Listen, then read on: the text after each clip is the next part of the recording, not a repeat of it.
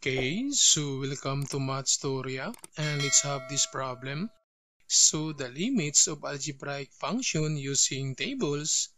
Then we have this given, so the limit of x squared minus 2x minus 3 over x minus 3 as x approaches to positive 3.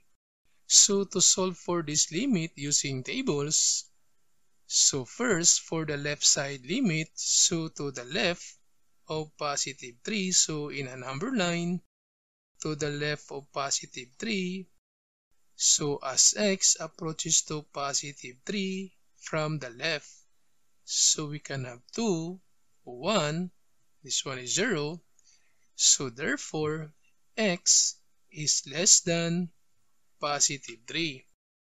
Then to solve for y, we just need to pick numbers closer to 3. So since closer to 3, so start with 2.999, 2.99, 2.5, and positive 2. Then for the right side limits, so from the right of positive 3, so in a number line, so as x approaches to positive 3 from the right. So this one is 4, this one is 5, so therefore x is greater than positive 3. Then to solve for y, so we just need to pick numbers closer to positive 3 from the right. So we can have 3.001, 3.01, 3.5, and positive 4. So to solve for y, we just need to substitute the value for x to this equation.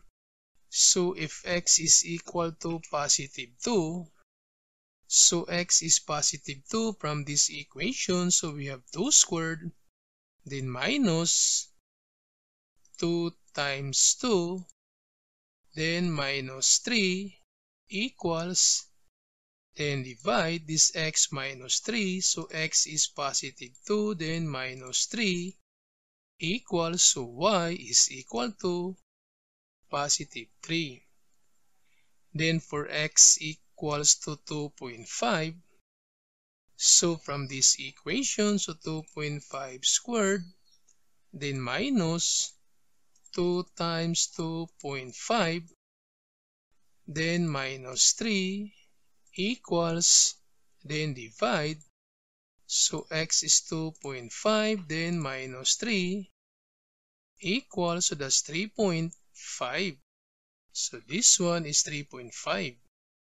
Then if x is equal to 2.99, so we have 2.99, then squared, then minus 2 times 2.99, then minus 3 equals, then divide. So x is 2.99, then minus 3 equals, so that's 3.99. And the last one, 2.999. So x is 2.999 squared, then minus, so 2 times 2.999, then minus 3 equals, then divide. So we have 2.999 minus 3 equals, so that's 3.999. So observe in the table, as x approaches to positive 3, y approaches to positive 4. So therefore, the left side limit is equal to positive 4. Then for the right side limit, so if x is equal to positive 4, so if x is equal to positive 4, so we have 4 squared, then minus 2 times 4, then minus 3 equals, then divide. So we have 4 minus 3 equals, so y is equal to 5. Then for x equal to 3.5, so we have 3.5 squared, then minus 2 times 3.5, then minus 3 equals, then divide. So this 3.5 minus 3 equals, so we have 4.5. And for x equals to 3.01, so 3.01 squared, then minus 2 times 3.01 minus 3 equals, then divide. So this 3.01 minus 3 equals, so that's 4.01. Then the last one, 3.001.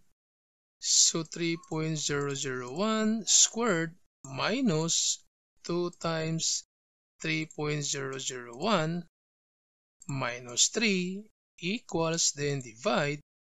So 3.001 minus 3 equals, so that's 4.001. So observe for the right side limit, so as x approaches to positive 3, y approaches to positive 4. So therefore, the right side limit is also equal to positive 4. Then since the left side limit is equal to the right side limit, so therefore the given limit as x approaches to positive 3 is also equal to positive 4.